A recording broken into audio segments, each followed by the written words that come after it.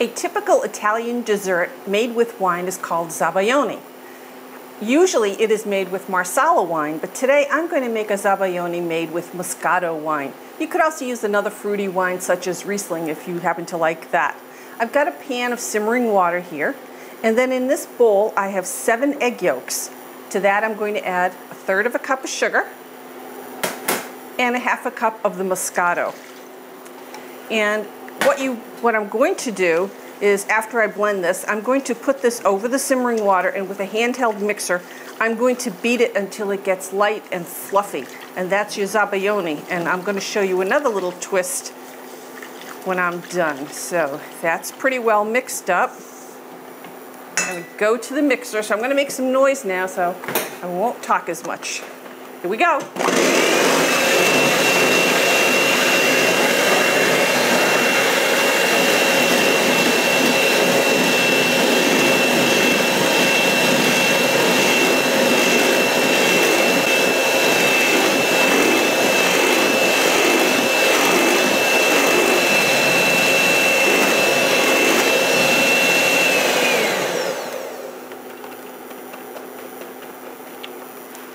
Okay, that's about right.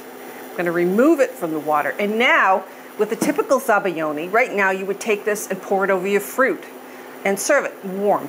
But I'm going to do a little twist, as I told you, is I'm going to put this over an ice bath. And I'm going to whisk it a little bit. And then I'm going to go and get a cup of whipped cream and fold it in. So, I'll be right back.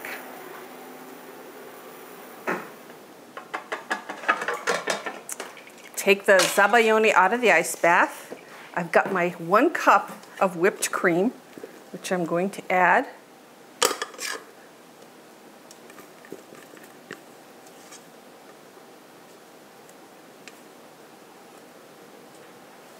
Put that over here.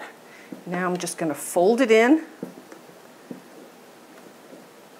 This is almost like an ice cream base.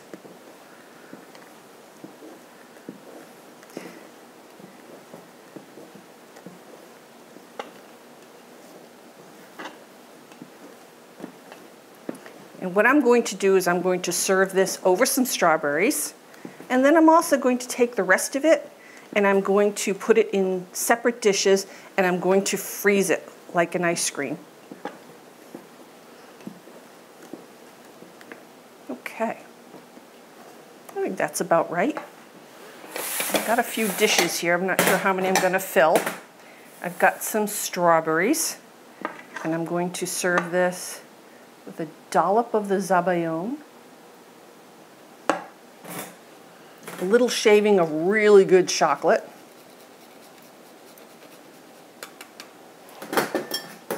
and Pam made these candied lemon or orange peels. I'm going to serve a couple of those. These are nice. They're nice and crunchy. They're so good. They just add a little extra touch to the dish. So there is our Zabaglione over the strawberries. And then now, I'm going to put some of these in the bowls. And I'll take a little spatula and I will smooth over the tops of these.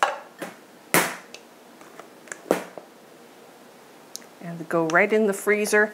And about an hour after they've been in the freezer, an hour or more, we can take them out and eat them for our dessert.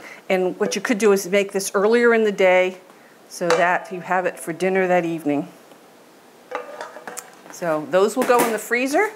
I'll garnish those with chocolate and some fresh strawberries later on.